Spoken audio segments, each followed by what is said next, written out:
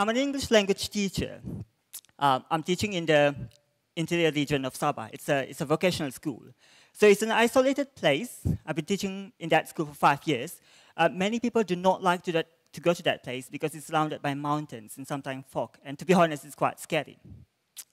But at the same time, many people are surprised. Although I've been teaching for 5 years, and despite where I came from the interior region, I was born in a village, and now I'm teaching in another village. But many people were surprised because over the 5 years, I've accumulated lots of national and international awards in teaching competitions. You see, I love to compete. I'm quite competitive, and as a teacher, it's also seen in my students. When I first started teaching, the school didn't have any achievement, especially in academic competitions. But under my training, we won lots of competitions: debate, public speaking, innovation, entrepreneurship. So because I always believe in developing students' potential.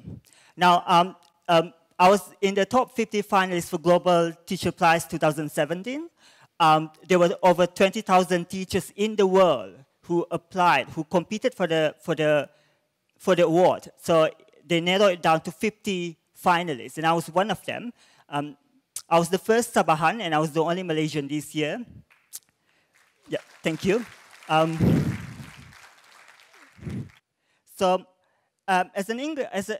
For us teachers, the problem that we usually face in our school is that because of the location of our school, we usually face lots of problems where we cannot really, my students have limited experience and exposure to the outside world.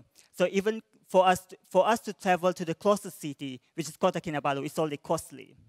And then our school, we don't have much resources. We also do not have much capacities and financial resources and so on. And being in this community, in a community in a rural area, we also have to deal with deeply entrenched traditions, attitudes, and expectations that might not be aligned with how we would like the school to change. So these are the challenges that I'm facing in my school, that we are facing. And I believe there are other schools out there that are facing similar challenges. Challenges that widen the gap between the urban school and the rural school, between the rich and the poor, between the marginalized and privileged.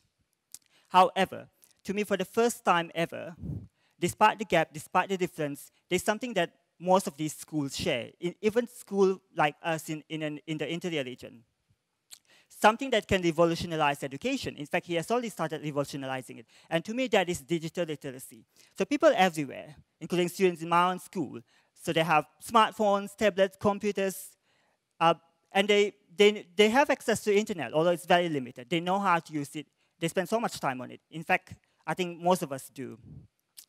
So nothing has been this omnipotent. So this technological evolution, it's accessible, it's affordable, it's convenient, and it will only get better. So I believe that this is the key to transformation of education. Because in the past, teachers were seen as the source of knowledge. So our job was to enter classroom and to deliver knowledge to the students. So the students just relied heavily on the teachers. So students went to the school, they sat properly in the class, and they listened to every single word that the teachers were telling them. But now we live in the era where information is literally at the tips of our fingers. So students themselves have quick access to large amount of information that only grows exponentially as the internet becomes more ubiquitous. So the question that we usually ask ourselves is that, how do we teachers remain relevant? When, for students, they can just Google everything in the internet. Why will they why will they be sitting in a classroom listening to every fact that the teachers were telling them when they can just Google everything nowadays, and in a few seconds you have quick access to never-ending comprehensive facts from all sort of resources. You don't even have to memorize it. You can just download it, save it, share, click and swipe, because that's what people do nowadays. So, and that's the reality for us teachers. How do we teachers remain relevant? Because in the future, as technology becomes more and more prominent, we might be out of jobs because people probably don't even go to schools anymore. And how can we assure that the school remains significant? So because of that, we need to have something to offer. So I'm very interested in this standard for students, for school students. It's actually proposed by ISTE, which stands for International Society for Technology in Education. Now, one of the criteria states that students need to be empowered learners. So now with technology, students need to learn to harness the power of technology to direct their own learning and to set their own goals. So they're becoming more and more independent in their learning with the technology. Because technology, the truth is, it grants students the power to decide. They have the autonomy to choose how they're going to meet their learning goals, to explore and reflect upon the steps that they take, and produce different outcomes according to their preferences. And the most important thing about technology is that technology actually helps students to acquire transferable skills. Transferable skills means skills that you can apply with anything, with any new emerging technology. Every time there's a new technology, students are good in applying the skills that they learn so they can use any new technology that is emerging. So now students have become adaptable learners who can pretty much do anything. So they are no longer students like probably in the past where they depend so much on what teachers or anyone else train them to do. As for teachers, there's also an ISTE standard for teachers. So one of the standards for teachers is that we teachers, we need to be leaders. We need to seek to promote students' empowerment. So in schools, we don't tell students the what, because they know how to figure out the what. With technology, you can just pretty much Google anything. So our job is to help students discover how they can learn better and how they can apply what they learn in the school in the real world. So in 2016, I won an international teaching competition. It's called Teacher at My Heart. So there were 5 global winners. I was the only one from Asia. So I teach English language. I teach spelling, grammar, speaking, and writing. But the reason why I was selected as one of the 5 winners, because I focused on developing my students' presentation skills and critical thinking skills. Skills that could empower them to develop and demonstrate their abilities and ideas. So the project is called HIVE, which stands for Highly Intellectual and Valiant Enthusiasts. So actually the name of the program, the project, was inspired from an evil organization in DC Universe. So I was watching this television series and I heard about Hive, so I thought that was an interesting name.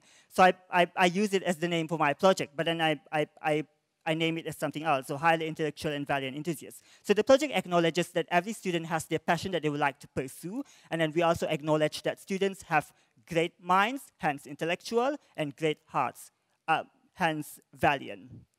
So with this project, I use simple techniques such as Camper, Q-Matrix, 6 thinking hats, thinking maps. So these tools might be common, but with innovative applications, they can really be effective in fulfilling the criteria for 21st century learning, especially the concept of 4 Cs, where students need to be creative, critical, collaborative, and communicative.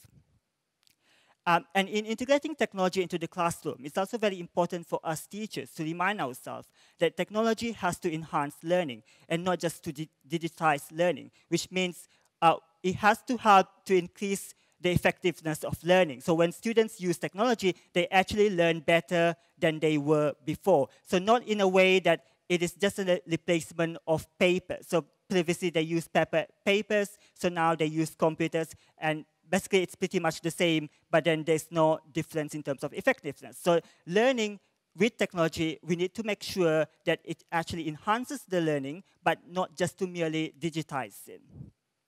So, but then another factor why I want Teacher at My Heart, like what I said before, I'm quite competitive. So I train my students for all of these competitions. So I always believe in, because they live in the interior region of this place, so they have limited experience to the outside world. So I do believe that it's very important for me to give them the experience to just go out, meet people and do amazing things. And I think competition is a good way of it, for them to get out of the comfort zone and really to experience things that they don't get to experience in the school.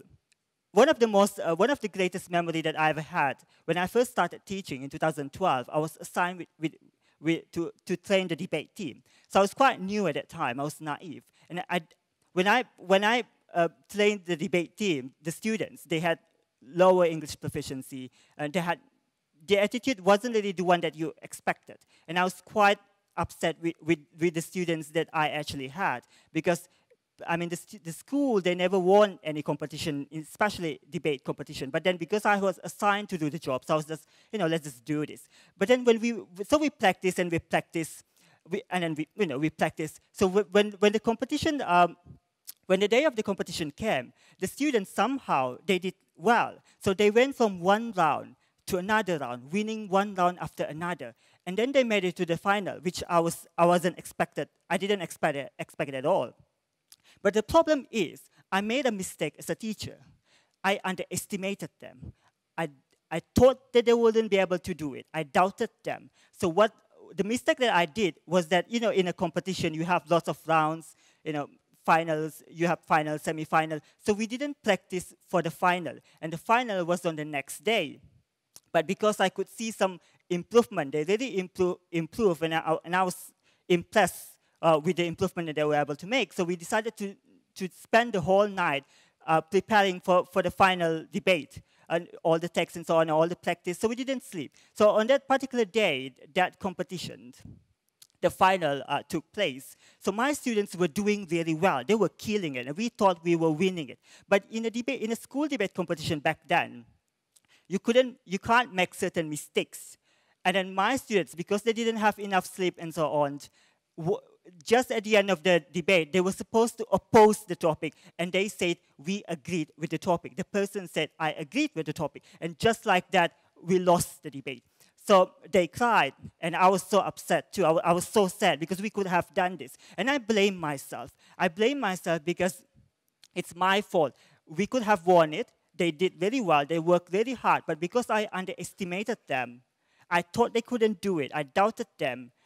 So we didn't practice for the final, and I didn't really pay attention to what they were doing. So I thought if only I could have spent time, a little bit more time, if only I had been working harder, if only I could turn back time, it would be completely different. So that's where the turning point for me. I vow, as a teacher, I will never, ever underestimate my students. And I believe that all of us here should not underestimate ourselves of what we are capable of. Because these kids, they come from village. They couldn't really speak English, but they could do things, all of these things, because they practice and they work hard. So we had to wait for another year. So this time around, and then the worst part about it was that the students were in their final year. That means they lost, they were so upset, they were so sad, they were crying, and they couldn't do it anymore. So in the following year, I recruit a new team.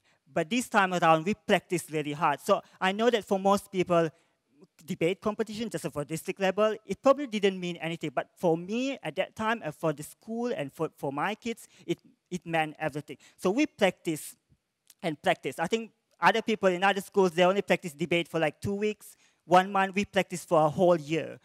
And then when that day came, that this debate competition that we were so determined to win, my students did well. So they won one round after another unanimously. And in the final, we won unanimously. And then the judges said that it has never been before a debate team that won the final and the previous round with all judges voted for them. So it was a record-breaking winning. And the most important thing is that, when thank you.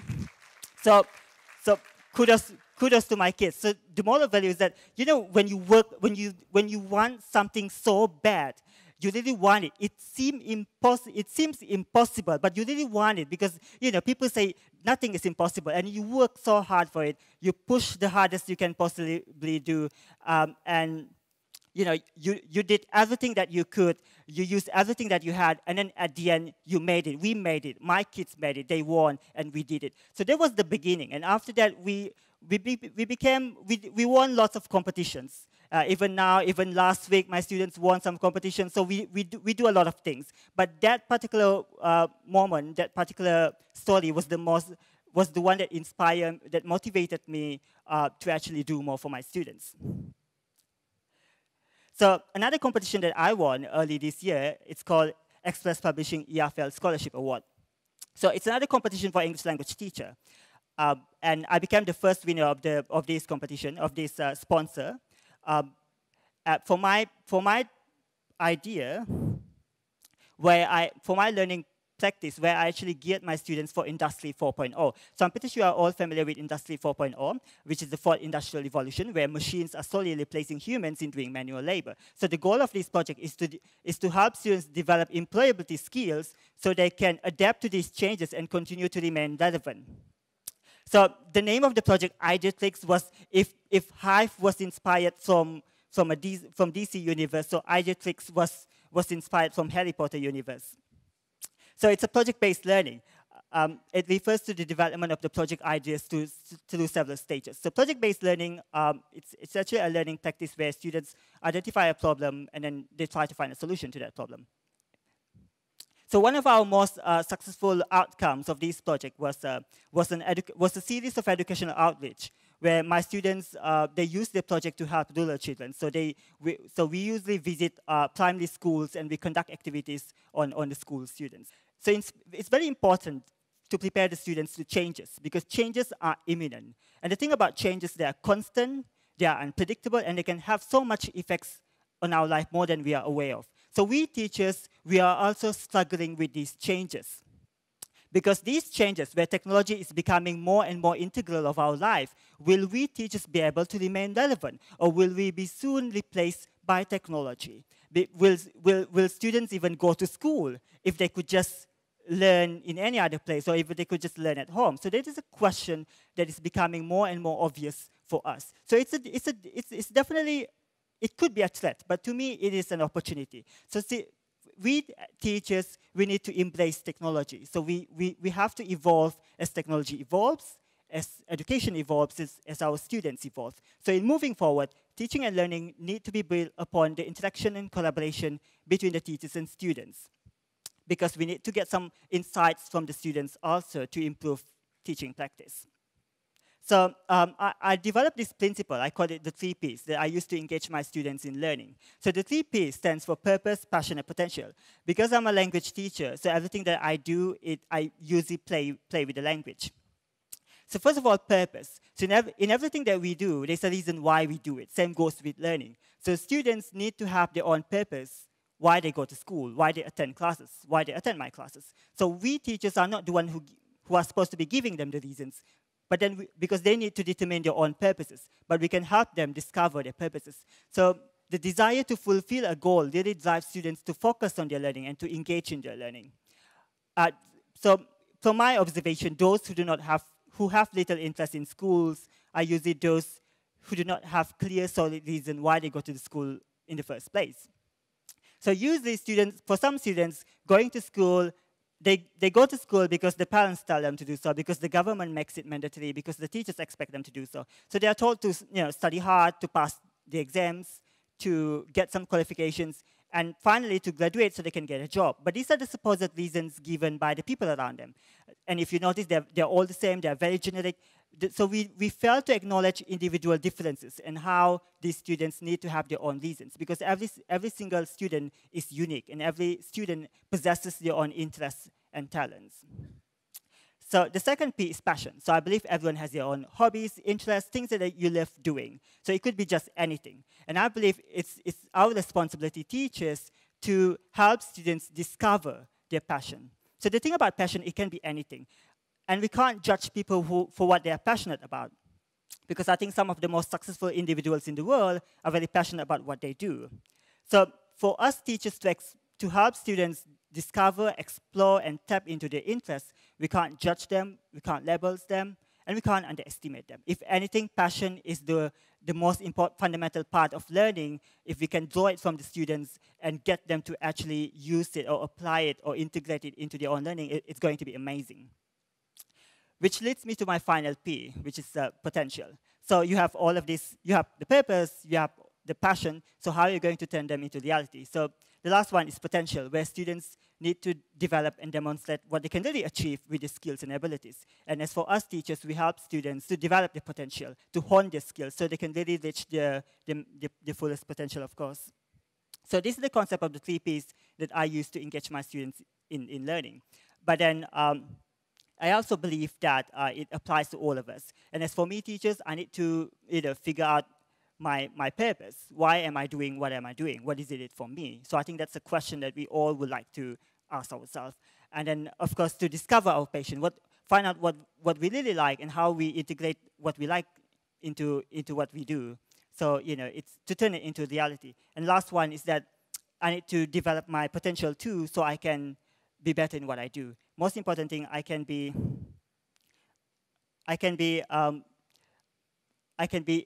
inspiring and aspiring and inspired individuals and help others become one. So what I'm trying to tell other people, and especially my students and all of you, is that you never ever underestimate yourself.